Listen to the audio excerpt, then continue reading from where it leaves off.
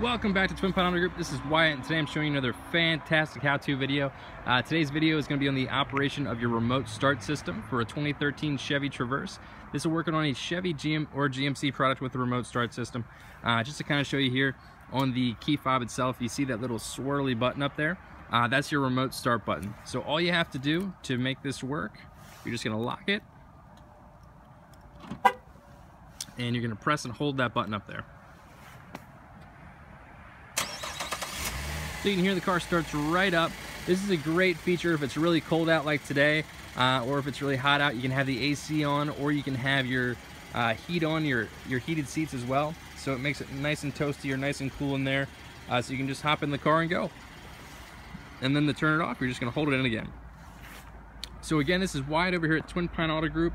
Thank you for watching the remote start video on a 2013 Chevy Traverse.